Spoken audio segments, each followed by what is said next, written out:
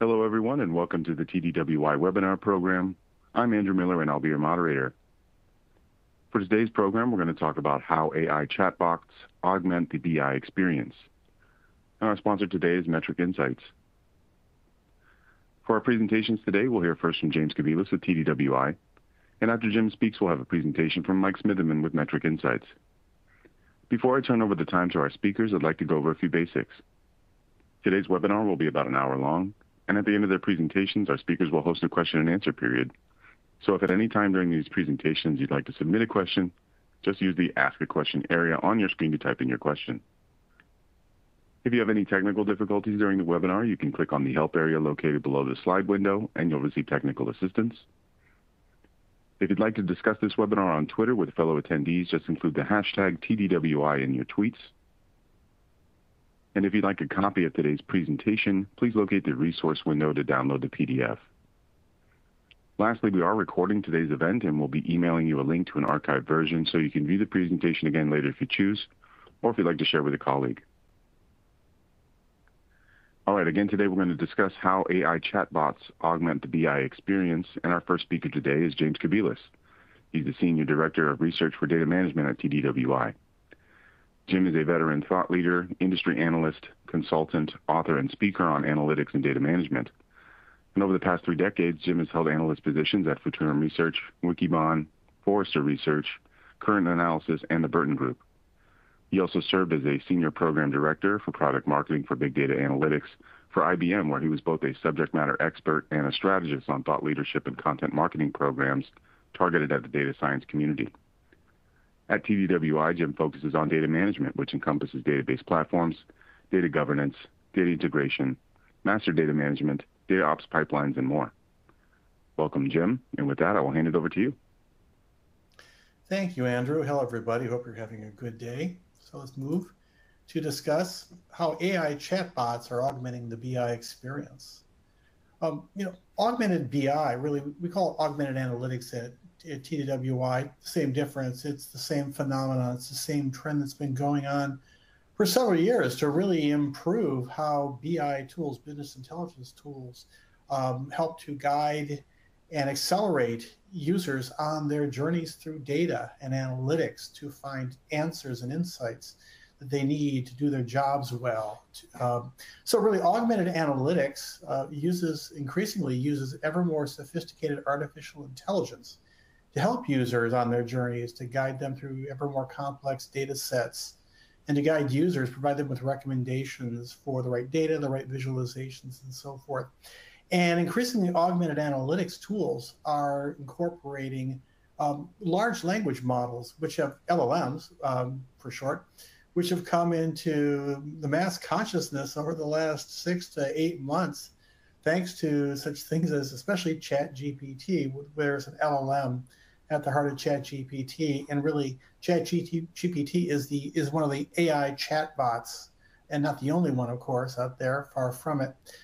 In the world around us, and that AI chatbots are becoming an increasingly important and integral feature of so many applications, including especially business intelligence. So really, artificial intelligence has been around for quite a long time, almost as long as I've been alive, and I'm no spring chicken. Artificial intelligence is bringing augmented decisioning into everything, and this has been going on for years. And the state of the art in AI continues to evolve and expand and incorporate established approaches and newer approaches and ever more sophisticated capabilities that essentially are used to drive algorithmic, data-driven decisioning into everything we do, into every application, be it applications such as business intelligence, or embedded applications in your enterprise supply chain and your factory floor, mobile applications that you provide to your customers and employees and stakeholders. Really, artificial intelligence is inside of everything, including especially business intelligence. In fact, it's AI-driven BI, augmented analytics, has been a top trend for a number of years now in the business intelligence space. In many ways, AI-driven business intelligence journeys have become the mainstream throughout the business world. And what they do is they drive the core of AI, which is predictive analytics, real-time analytics, and descriptive analytics into a broad range of decisioning scenarios related to enterprise data and enterprise decisioning. So when we look at artificial intelligence, there are really four broad use cases in the broadest sense under which AI is brought into applications of all sort. The clue is for automation, using AI to completely automate some process without a human being involved manually at any point in the process. There's autonomy, which is essentially the ability of an AI-driven application or device or vehicle, for that matter, like an EV, to be able to operate entirely independently of both of humans or of any other non-local system. Actuation, which refers to sensor-driven AI to enable artificial intelligence applications to take action based on the entire environment and the location and any number of real-time factors that, including computer vision inputs that come in through a growing range of sensors. And then there's augmentation, and that's the extent to which we discuss AI-driven decisioning in today's webinar. Augmentation is really AI-augmented human capabilities, human cognitive capabilities in the decision or action loop for myriad applications. So augmented business intelligence driven by AI, especially by the new mainstream, one of the new mainstream approaches increasingly entering the mainstream, which is LLMs, large language models. So large language models, as a subset of natural language processing, or as an implementation of it, natural language processing has been the core use case of artificial intelligence from the very start of this field. And when I say the very start of this field, we're talking about the late 40s and early 50s. We're talking about the theoretical explorations of Alan Turing and others in natural language processing related to something called the imitation game, whether an AI-driven program can, as it were, impersonate an actual human being by answering questions as well as a human being could, so that a human being asking those questions would not know whether it was an actual authentic human being or a computer answering. So what we're talking about is this is the core use case of AI from the start, natural language processing. It's based on automated understanding of text and automated generation of text in a conversational context. That's the traditional use case. That's the core use case of large language models like ChatGPT. Conversational contextual response, intelligent question answering, and really natural language text mining, text analysis, authoring, auto-completion, correction, classification, labeling, summarization, disambiguation, integration, synthesis, editing, translation, and so on and so forth, to enable these capabilities to be automated to a greater degree using embedded large language models, which are a type of neural network model, very large neural network models of increasing complexity that can do amazing things that many of us, including myself, have played with. ChatGPT, for example, and they're able to write convincing enough blog posts, draft news copy, author research reports, compose term papers, answer test questions, code and debug computer programs and so forth. What we're seeing, it's amazing that now it's mainstream that anybody can, ace Alan Turing's imitation game by basically being able to, with textual prompts, generate an output that looks like a human being wrote it, but in fact it was written by a very large and complex large language model that was trained on a lot of textual data and so forth, social media data, website data, and so forth. So large language models have changed the state of the art in natural language processing. And what are LLMs and how do they work? Well, they're a category of a larger phenomenon and trend called generative AI. Basically, leveraging LLMs, leverage textual inputs, prompts or instructions in a chat interface to generate textual outputs of various sorts. and really the LLMs that I said, they're neural networks, machine learning models, that are essentially probability distributions over a sequence of words or other linguistic units. Another phrase or word that's used to describe this phenomenon are tokens, or sequences of tokens in training data. And basically, the models themselves, because they're statistical algorithms, they are statistical algorithms that contain upwards of millions, billions, and increasingly trillions of parameters of the task involved. And the parameters are updated through the training process. And what the parameters refer to is that they're elements of a task, such as understanding and generating text, let's say translating from English to French, that a model learns from historical training data.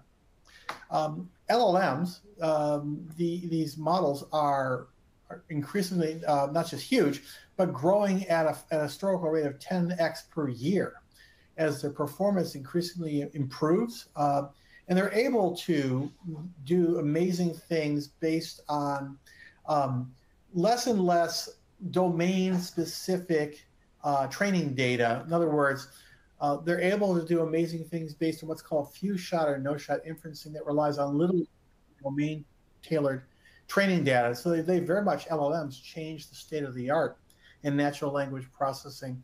And they're flexible enough to be adapted to new tasks that are related to or similar to the initial task, with very little additional training data being needed, and so forth.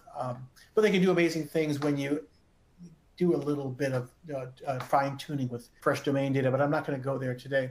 So LLMs leverage a growing range of sophisticated statistical modeling approaches. Like I said, they're machine learning models with artificial neural networks at their heart. Now, we have seen the development of LLMs on top of leveraging deep learning models like convolutional neural networks, curl neural networks, and things like generative adversarial networks. But in the last few years, since 2018, when Google released BERT, which really changed the state of the art, transformer models, which incorporate both transfer learning and what are called self-attention mechanisms, have changed the landscape of LLMs and are wicked good and wicked intelligent, like I said, with very little need for domain-specific training data. But now there's also another approach called diffusion models that incorporate a technique known as iterative denoising mechanisms. I'm not going to try to delve into all of these, but only to point out that when you look at BI and other tools that leverage LLMs, increasingly they're leveraging LLMs that are built on transformer models and to some degree diffusion models, which are the state of the art. And I'm definitely not going to read this eye chart other than to point out that this development, this innovation in LLMs, has only been predominantly in the last 6 to 7 years.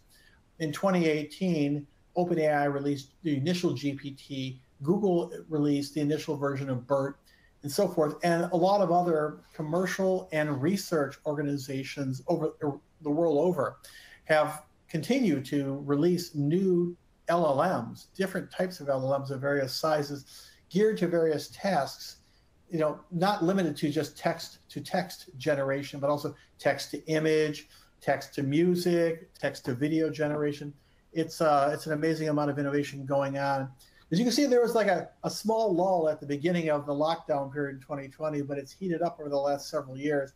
And this 2023 list of when were these models released is as good as I can get up to about 2 weeks ago when I finished this slide deck. Clearly, we're not even halfway through 2023. There'll be more. It's just a matter of staying up with the news cycle and reading the research to find out what's going on. In the business intelligence arena, there's an ongoing trend. At TWI, we have done surveys over the last several years asking BI users what their requirements are. And increasingly, many of them say, well, we know that AI can make BI tools more useful, personalize them to our specific needs, and accelerate our journey of finding the insights we need in the data. So in 2021, we asked them, what do you need from AI? What do you expect AI to deliver inside of your BI experience? 65% said AI is needed to augment their own human decision-making capabilities. 52% they need AI to automate the discovery of actionable insights in a BI experience. 44% said AI is principally useful to accelerate analytics on growing data volumes to enable scalability from the user experience point of view. 35% they said they rely on AI to help them find, select, and use the right data for analysis. 32% that AI is essential for reducing their need to manually wrangle or prep data and curate it to make it useful and discoverable and actionable for a variety of business uses. So clearly, BI users expect AI augmented features in their experiences. So really, BI's new mainstream is that AI chatbots as an embedded capability are increasingly powering experiences that help users get what they need while they're using BI tools in the first place. The state of the art increasingly BI is, embedded AI chatbot experiences, helping to recognize speech in conversational user interfaces, so you can ask your BI tool in language that's meaningful to you, to find this or to fetch that, or find an insight relevant to some task, some outcome you're trying to achieve. That AI embedded chatbots are able to increasingly infer users' intentions from natural language and thereby help them adaptively refine under the covers query results that deliver the insights relevant to addressing those intentions. That AI accelerates the profiling, transforming, and wrangling of data. It automates the personalization of what the BI tool returns in terms of responses to pre-built queries, reports, and visualizations. AI is able to distill predictive insights and really distill search results and query results more rapidly and personalize them to individual needs or to the task at hand or where the user is on their BI journey. AI, as a part of the BI experience, is able to generate smart recommendations to help users find the right data sets, dashboards, visualizations, charts, and other analytics. And AI is able to produce natural language explanations of each query response, algorithmic insight, and rendered visualization. In other words, AI in the BI experience is able to provide transparency into how an answer was delivered, so the user can understand entirely what they're, apply, a cognitive grain of salt to what they're seeing. But also you have the transparency necessary for a lot of compliance mandates to address them. So, really, when we look at AI inside the BI experience, it's to enable better insight discovery, autonomously detect relevant patterns, adapt statistical models dynamically to fresh data, to interactions with the end user, to changing contexts in the user's search for insights, automatically refine those insights to personalize them to particular users, roles, and personas, uncover trusted insights that the user would not have known to ask for otherwise, and to ensure always that the best fit algorithms are always applied to every new analytical challenge. So automate insight discovery, deliver contextual guidance, delivering real-time personalized guidance through complex data sets, through complex reports and dashboards and so forth that pull out what's most relevant at any point in time to an end user's request. In many enterprises that have been using BI for years, there might be hundreds of potential reports, pre-built reports, for example, or charts that are relevant to a particular user's quest. We have only so many hours in the day and so much patience. It's best to have the BI tool recommend, what needle in that haystack we need to drill down to right away. And likewise, leverage embedded AI to automatically tailor prescriptive next best action guidance so the user is always on their quest, taking the right set of steps to avoid wasting time and to find the insights they need without a whole lot of muss or fuss. And so we go here. And then using AI to deliver BI transparency, like I said, maintain a complete AI helps the BI tool and the user maintain a complete audit trail of all the data, the metadata, the statistical models, and other artifacts that shape specific guidance to illuminate the entire end-to-end pipeline. In other words, provide end-to-end lineage of all the data and the models that were used to deliver some insight, and really to AI to automatically generate natural language explanations of everything. So the chief takeaway before I hand it off to Andrew to hand it over to Mike is that intelligent chatbots really have revolutionized the BI experience. They enable fine-tuned personalization, contextualization, and delivery of actionable insights in a user-friendly way that leverages large language models, including but not limited to the GPT-4 that underlies ChatGPT. There are so many others.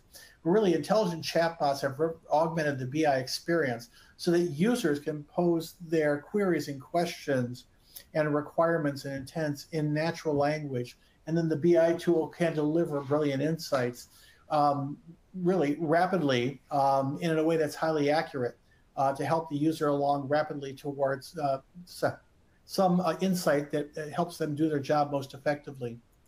And with that, I'm going to hand it back to Andrew, and he's going to hand it to Mike. Thank you very much, Jim. That was a great presentation. Just a quick reminder to the audience that if you have a question, you can enter it at any time in the Ask a Question window. This does bring me to our next speaker. His name is Mike Smitherman with Metric Insights. Mike is the VP of Sales and Marketing with Metric Insights, and he has over 15 years of product and marketing experience in the business intelligence industry. Mike helped bring analytic products to market with senior roles at Seagate Software, AIM Technology, T-Leaf, Acero, and Good Data. With that, Mike, welcome, and I will hand it over to you. Yeah, thanks, Andrew. Thanks, Jim. Certainly an interesting discussion. I'm going to sort of lead the discussion into sort of a practical implementation of what we're doing with integrations with specifically GPT-4 today, but LLMs in general at Metric Insights, and hopefully sort of give you some a sort of practical idea of how organizations like ourselves are sort of implementing these sort of technologies, and kind of what they're good for and potentially what they're not great for at this point in time. And I'm going to spend the first couple of minutes, just for those that aren't aware of sort of what we're up to at Metric Insights, give you sort of a foundation that we can use for that discussion. So at Metric Insights, we're really a market to solve this problem that, there's an ever-increasing amount of money being spent on BI, an ever-increasing amount of content getting created, as Jim touched on. But reality is, when you walk into large enterprises today, we're still seeing pretty poor ROI on those BI initiatives where a lot of content is getting created, but a lot of it is also going unused. Where we're underutilizing the BI tool licenses that we're paying for, and we're seeing quite a lot of wasted time for both the analyst and business users, and I'll touch on why that is. And so, what we see in the market is really the challenge that exists there is that there's a lack of sort of governance and control around BI processes. So as more and more content gets created, we're seeing more and more sort of cluttered BI environments where you find duplicative and obsolete content sitting alongside the production content that you want your users accessing. And without a doubt, it's compounded by multiple sources of BI in an organization. Every large organization has multiple BI tools. There's reporting in every application out there today. And everyone's still using spreadsheets and documents, and there's thousands and thousands of bits of content out there.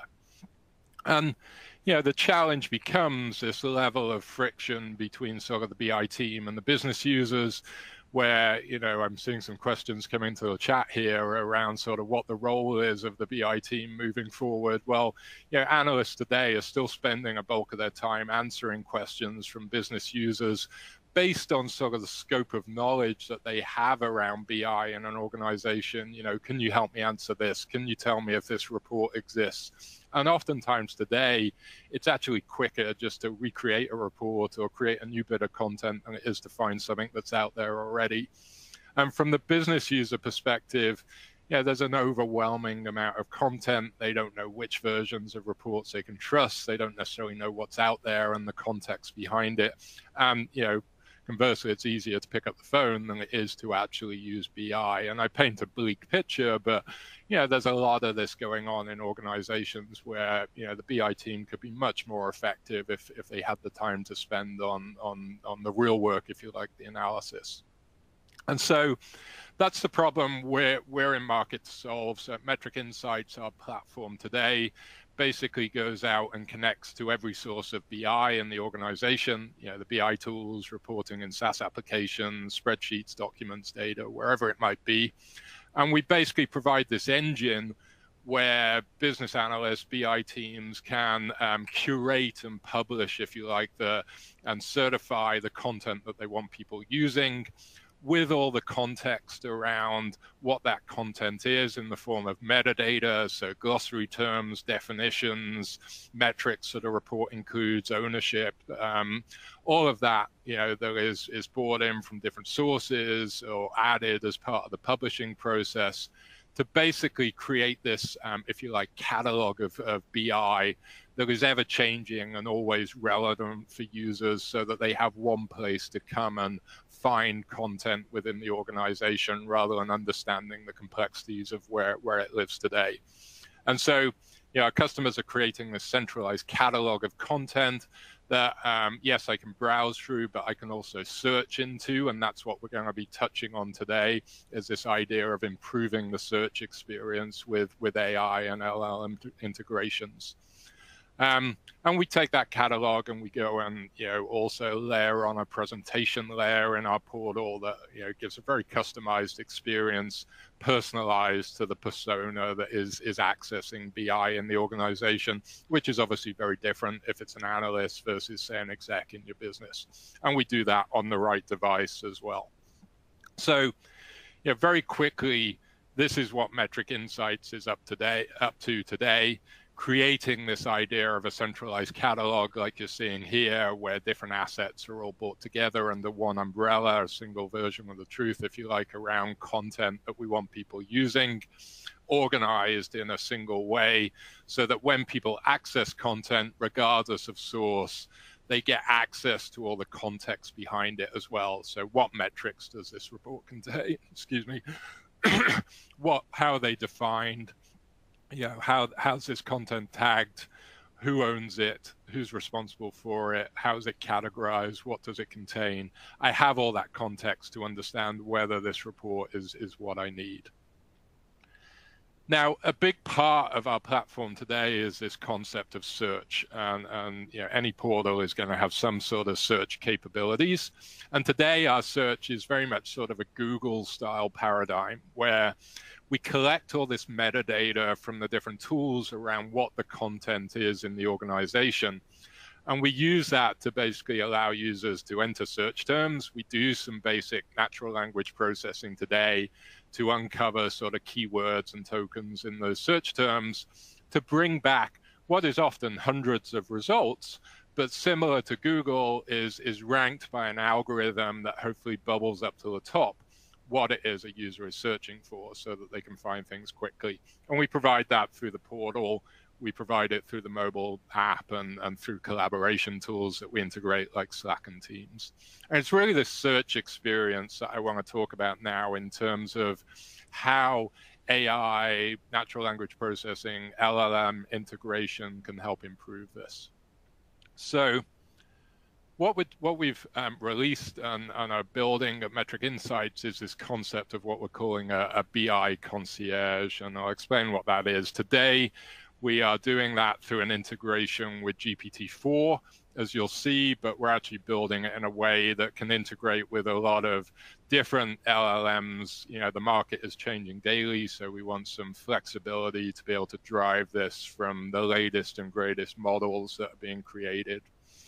And what it is if you think about that search experience that I mentioned just now that we have in the product, it's really optimized around finding content that I probably know exists already in the organization. So I'm coming in and I'm asking to get access to some sales analysis reports or some marketing reports because I know they're out there somewhere. I just don't necessarily know where they are, or maybe I know the name of it, I just don't know where to find it. And so if I search for things like that, it can deliver them up very quickly. And more times than not, it's going to bubble those search results up to the top, and I'm going to get access to things. What it's not great at is this sort of conversational discovery experience where I'm trying to solve a particular business problem, and there's maybe one or more pieces of content in the organization that can help me get to the answer that I need. And in that sort of flow, it's typically a conversation that I need to have today with the BI analyst to get sort of a set of recommendations that are going to help me answer that question. And that's where this idea of the BI concierge comes into play, because as Jim alluded to, LLMs are very good at sort of this conversational aspect, in this case, of discovering content. And you can draw the correlation, hence the name, to sort of the hotel concierge. If I go and visit a new country or a new city, what can I do? Well, I can go online and do a bunch of research and read the guidebooks, and with that scope of knowledge that I've been able to find, make some decisions about where I'm going to visit and where I'm going to eat and all of that.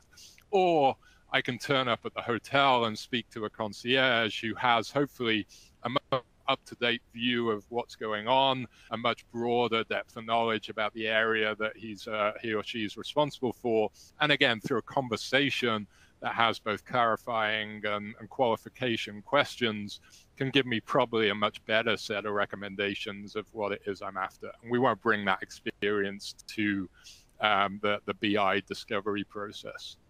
So, what that manifests itself in, and we'll look at sort of a demo of this in a minute, is that both business users and business analysts, rather than searching for sort of key terms, can now start to answer much more sort of business-focused questions that help them solve or help them answer what it is they're trying to achieve, whether it's, recommendations around reports, whether it's, I'm new to the business and I want to know what other people are using, whether it's the business analyst who's going to create content and wants to understand what other content is out there based on the lineage of everything from the data tables up through the reports. And you can read the sort of questions that we're trying to answer here. But what's important is in this sort of experience, if you think about what happens today when I pick up the phone to an analyst to ask these sort of questions, rarely is it a one-time and done answer, right? As I ask questions, we have a conversation that clarifies what I'm looking for, really, and gets me to a very sort of defined set of content that's going to help me. And, in a lot of cases, it's not just one report. And where the LLMs are very strong, and in this case GPT-4, is inferring what it is that I'm actually asking. So in a question and a conversation like you're seeing on the screen right now, I mentioned that we collect a lot of metadata around what the content is. But what the LLM is very good at is inferring exactly what I'm trying to get to the bottom of here. So a question like, can you suggest a report that shows me sales performance for a wine varietal that we're selling across the world in our company here? Nowhere in the metadata typically would you see product names like Pinot Noir. We would just have reports and we would know that they contain product information or product categories and countries or whatever it might be. But the LLM is very good at sort of understanding that Pinot Noir is in fact a wine varietal and can make recommendations then by looking into the metadata and making those inferences. So, let's take a look at sort of the metric insights implementation of this, and a couple of very simple examples that sort of bring it to light. But we can talk about sort of what's going on behind the scenes here. So what you're looking at here is the metric insights interface. So when you come in, there's sort of a Google style window here where I can start to ask questions of the concierge. And again, it can be sort of more conversational type questions, like I'm trying to find a report to figure out why gross sales dropped in Canada last month, the region that I'm responsible for. And what the concierge is doing is basically integrating, in this case, as I mentioned, with GPT-4 to infer the reason behind that question and what I'm trying to answer. It is integrating with the metadata that we're collecting about content that we have in that catalog and that portal that I spoke about. And it is basically taking into account things like popularity of reports as well as what they contain. I'm starting to make some recommendations based on that. So it's suggested 3 reports here that might help me answer the question. As it suggests reports, it builds up this carousel of content on the right-hand side. And if I click on those, I sort of get a preview and all the context around what that report actually is. So what metrics it contains, the owners of that report, descriptions, how it's categorized, what, how popular it is with engagement, that sort of thing.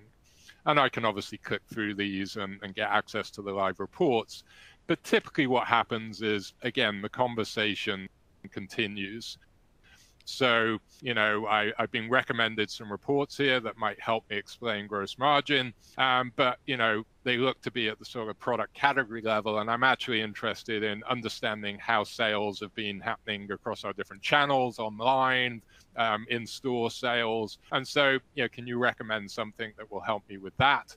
And, it can add that to the carousel as it comes up with additional recommendations, and I can drill into those. So a very simple example, but a lot going on behind the scenes in terms of drilling into the metadata, understanding the inference of the questions, and suggesting content around it. Another area that Jim touched on in his presentation is then, not just in terms of the discovery of content, but also in terms of automating some of the processes around this content as well. So within our platform, we allow users within the portal to do a number of things like subscribe to content, things like share content with other users, things like set up alerts on the content to be alerted when certain metrics hit a threshold so that they can come and send me then a particular report through email or mobile. And those pieces of functionality require some level of knowledge by the user in terms of how to set them up. So if I'm going to subscribe to a report, I have to set up, what report do I want to subscribe to? What's the schedule that I want to set that up on to receive it? How do I want to receive it? Is it through email or via Slack or in my mobile device? And whilst it's not, complicated, there's a level of training that has to go on to carry out those actions. So what we can do is use the LLM to help guide the user and help perform those actions through conversation rather than UI elements. And so, simple examples might be, that idea again on the right-hand side there of carrying out an action such as subscribing to the report. Well, again, what's involved with that? We have to set up a schedule. We have to decide how we want to receive it. So I can have these sort of guided conversations with the concierge and say, okay, subscribe me to this report. The concierge has the context around me as a user because it's accessing our metadata behind the scenes, and it already knows that I'm actually receiving some reports in another distribution every 8 o'clock on Friday in my email. And it can make some intelligent recommendations around, well, do you want me to just add this into that particular distribution? Now, as a user, I can make some clarifying remarks. Maybe I don't. Maybe I need this because I've got a sales meeting on a Monday morning. I want it available to that. So, no, send this to me through Slack at 8 a.m. on Monday morning because that's where I'm going to work on it. And the LLM can integrate with our APIs then to set up that distribution. So what today would take a few steps in a wizard that the user would have to be aware of, they can now take through sort of more of a conversation. And the same thing goes for things like, sharing with another user. Please tell me who you want to share this report with and what you want to say. Again, I could do that through a simple UI today, or I could just type that into the chatbot here and have it generate the functionality behind the scenes. I think what's important is, there's a lot of hype around AI right now, and I think the risk that we run when we do implementations of AI technologies is we use it to try and sort of fit a a round peg in a square hole. There are certainly functionality, and this last example might be touching on it, where in some cases it might just be easier to carry out through a UI-based paradigm rather than a conversation. And so we have to be conscious of that. But in others, such as, here's another example, let's set up an alert when sales in my region drops below a certain threshold. I want to be alerted to that and sent this report. Well, in our product today, that's a 4 or 5 step wizard to set up that criteria. Well, having a conversation to do that might actually be easier. So, asking the chatbot here to alert me if Canada drops unexpectedly for sales, it can make some intelligent recommendations around an algorithm for that. Let's look at if it drops 20% below the 30-day moving average, I'll send you an email at the time that report updates every day. And again, let me adjust that if it's something, I want to change the threshold, or I want to be sent it in a different way. And so using chat in that context, where it is actually quite a quote unquote complex process to do via the UI on the back end that requires training, is perhaps something easier to adopt through a more sort of chat natural language interface. And that's really where applicability of an LLM integration comes into itself. So hopefully you're getting an idea around, how these integrations can sort of improve the experience. And I'm sure, and I'm already seeing questions around how the role of the BI analyst sort of changes, and whether this augments or eliminates that role.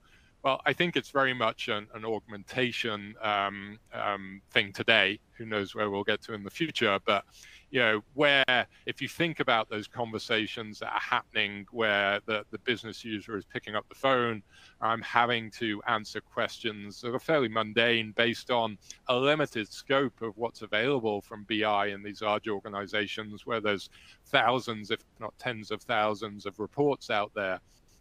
We can automate that sort of process and free up the analyst to be working on more high-value activities. But we can also augment those activities, as I mentioned, with some of those questions previously. So, if I'm new to the organization, responsible for marketing reporting in this case, show me what some of the popular marketing reports that are out there that people are using. Allow me to understand, if I'm responsible for creating a new customer-focused report, what the existing reports are based on in terms of data sources and database tables, to be able to ask those sort of questions and understand what other reports are based on that content on those tables, so that I'm not duplicating content that is out there today, which is key in driving this whole engagement paradigm with BI in the organization that I touched on initially. I want to spend the last couple of minutes talking about sort of the implementation of this in a little bit more detail, and then I see lots of questions coming in, so I want to leave sort of a bit of time at the end for Jim and I to address some of those. But the BI concierge that we've implemented and that is coming out for beta release in the next few weeks with our customers initially, and will then be generally available, is obviously available through our BI portal. It's also, we have integrations today, as I mentioned, with Slack and Microsoft Teams, where users can run searches from those platforms, and they'll also be able to interact with the BI concierge in those platforms. And importantly, and I'll touch on this in a second, we have a REST API into this concierge. That today is working with GPT-4 over there on the right-hand side, the LLM.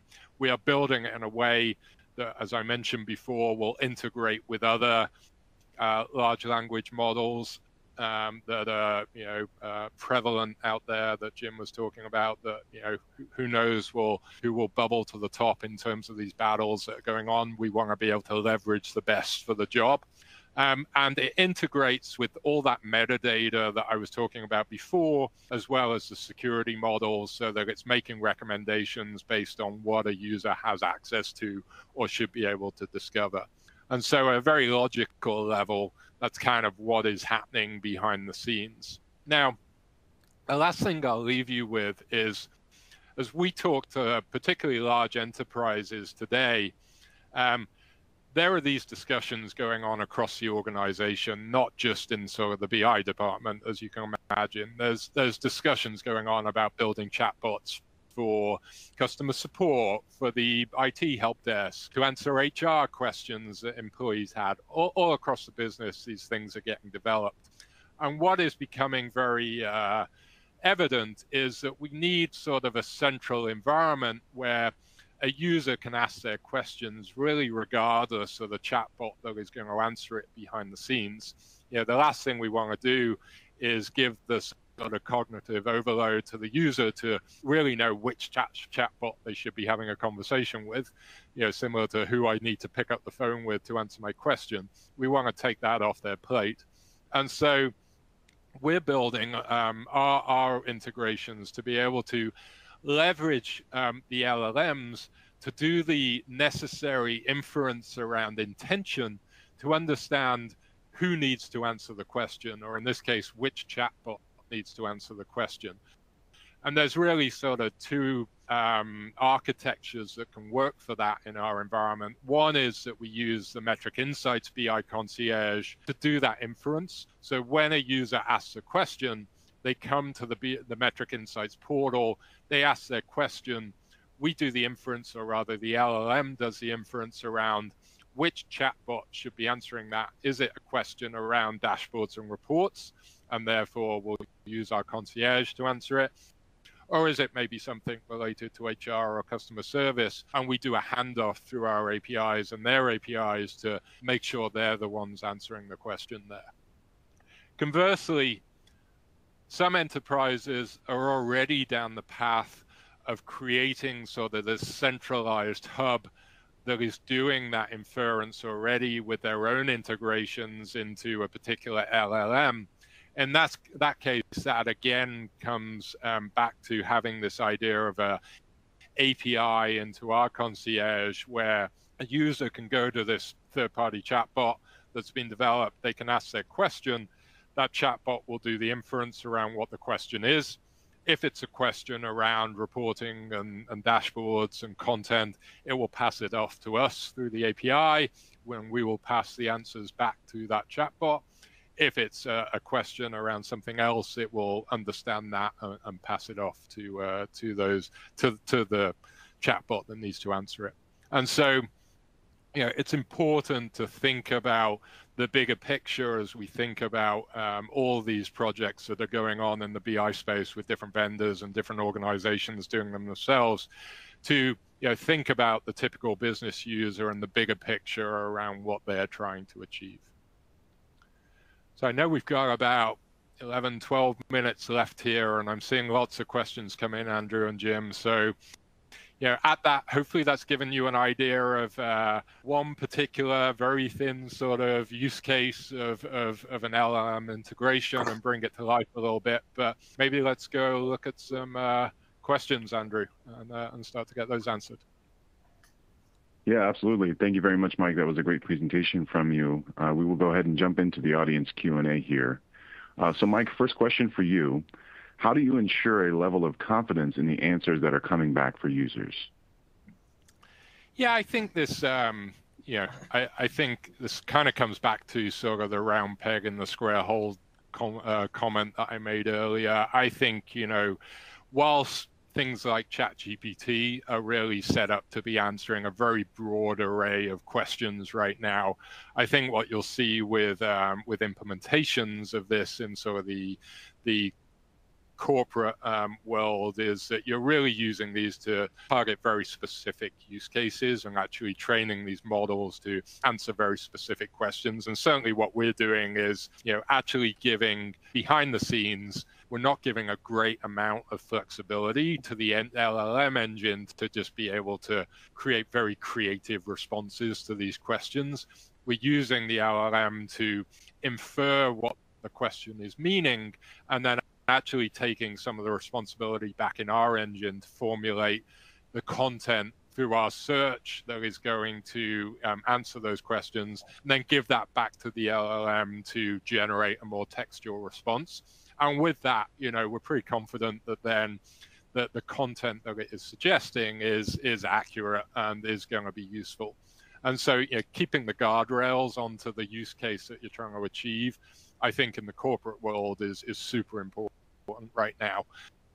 Because the last thing we want to do is generate more more work, right? If I ask a question and I get bad recommendations, I not only am I going to pick up the phone to the BI analyst like before, I'm going to pick up the phone and be angry about it because I didn't get an answer that I wanted in the first place, and we want to eliminate that. And I'll answer. Yeah, that was a great response, Mike. Confidence in the answers. Well, this is business intelligence, so the data in the back end that is responding to these queries is data that's in your data warehouse and other single version of truth repositories of your golden records. So the confidence that you can have in the answers is based on the confidence you can have in your data warehouse, governance and all that in the back end. But also what Mike indicated, so what they're doing is intention inference. And basically, that's the next generation of query optimization, where now they're using LLMs to refine the query in line with the intention as inferred by an LLM. So because the LLMs are neural networks over time, as fresh data based on interactions with end users comes in, the models, the LLMs themselves, will be continually retrained on fresh interaction data and get smarter and better at inferring what the user intends. So over time, if LLMs are managed properly, then you should have, as a user, greater confidence that they're inferring your intention more accurately.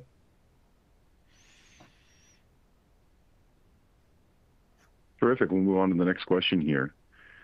Mike, again, we'll start with you here. How much foundational metadata and data modeling is required for LLMs to drive AI chatbots in BI? Mm-hmm.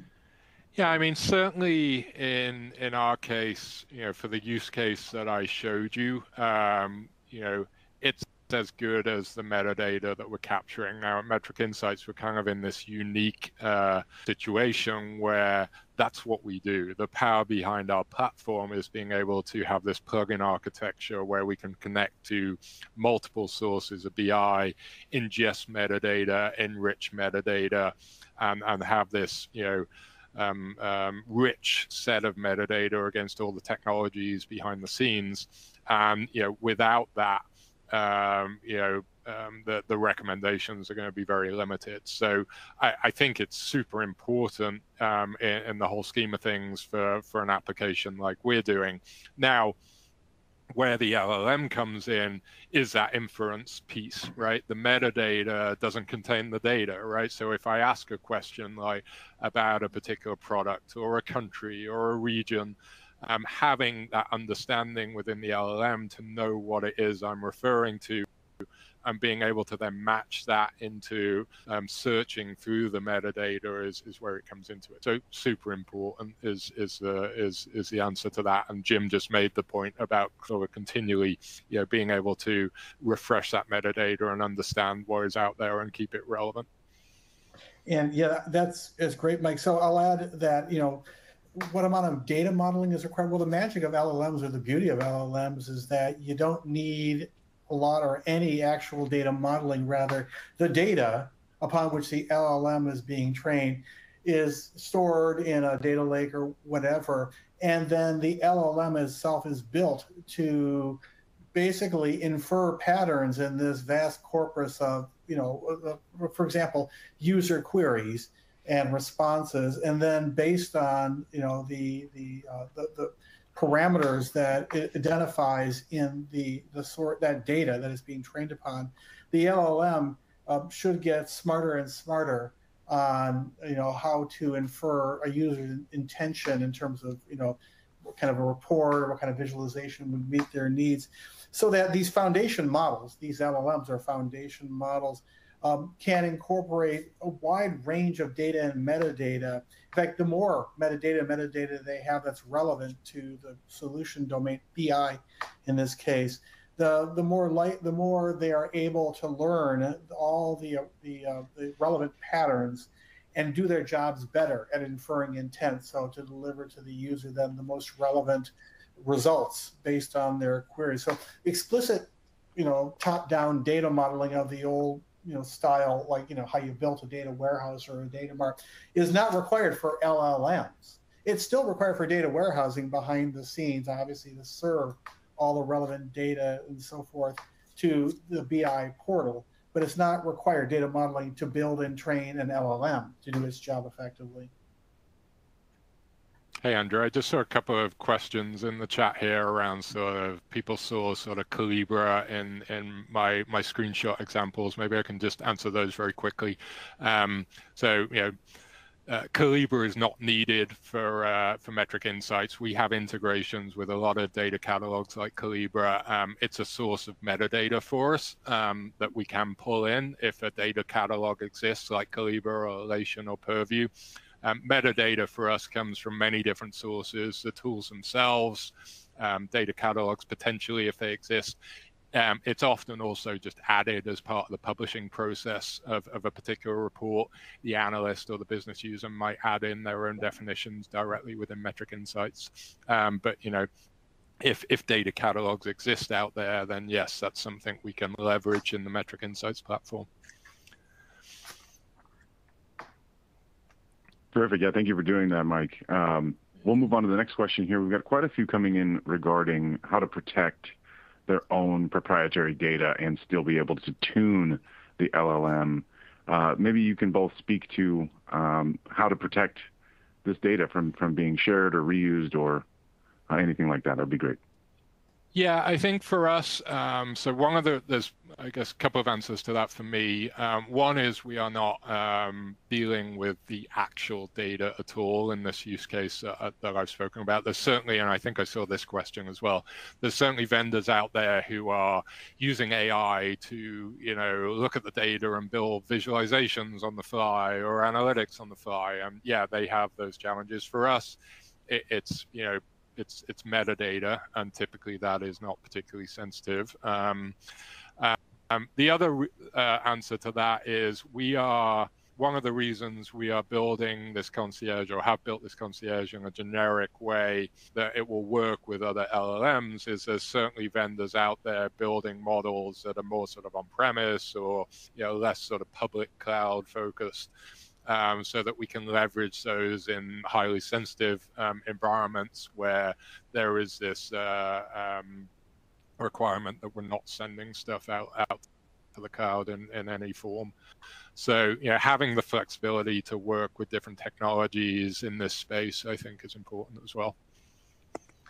And I'll just add that I'm aware of a lot of what's going on in research and development related to LLMs and data security, and I see a fair number of R&D initiatives to build strong data masking capabilities into the APIs and SDK that developers are using to build these chatbots that can talk to the like of GPT-4 and others, so that masking of sensitive data can be handled automatically within the application, so that third parties are never able to, third parties who are managing the LLMs in the cloud or wherever don't have access to the masked data, but can still return responses to queries and prompts against the LLM that are useful, and that can then the client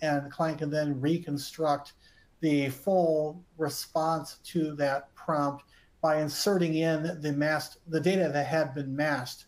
So that, in other words, what I'm getting is data masking is being brought into the state of the art about how LLMs operate in a secure world. And it's exciting to watch what's being developed. And I expect we will see these capabilities, these masking capabilities, built into all commercial grade LLMs within the next 2 to 3 years. It's just going to have to happen. Okay, I think I'm going to squeeze one last question in. Mike, again, back to you for the start here, but would love to hear your thoughts, Jim, as well. Will BI departments exist in 5 years, and how will they be structured? Yeah, I mean, 5 years is a long time, right? I'm sure they will. I guarantee they will. You know, what it looks like, I think short term, I think, as hopefully I've tried to allude to in this presentation, it's very much an augmentation that, maybe gives BI teams the ability to work on what they actually want to work on, right? Rather than answering the phone for 5 hours every day. So I see it as a sort of opportunity for BI teams to be more productive, to be able to do more detailed and creative work. Whether that changes moving forward, I think that question is one that the world is trying to answer now, right? Not just related to BI. So in the short term, I see it as a very interesting technology to help out BI teams and bring them to the forefront. But Jim, I know you've been thinking about these things a lot. So, sure. We'll still have teams in 5 years that manage all of your legacy BI assets.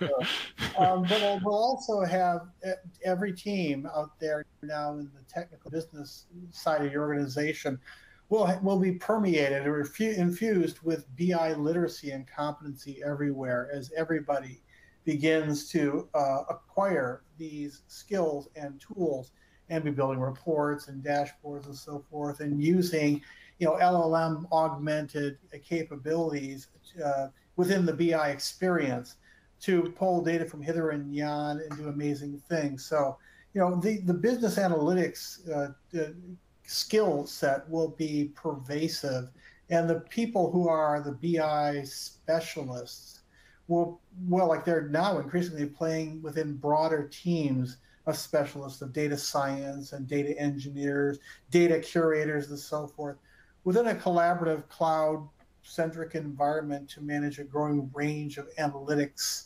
applications and assets and data and so forth. That's a long-winded way of saying the BI teams are not going away, but they're in many ways becoming, as it were, embedded in every team and also basically in our skulls. Everybody will have a basic working knowledge of how to do BI, using self-service tools to suit their needs and to suit the needs of their teams. Okay, well, unfortunately, this does bring us to the end of our time today. So please allow me to thank our speakers. We did hear from James Kabilas with TDWI, Mike Smitherman with Metric Insights, and would also like to thank Metric Insights for sponsoring today's webinar.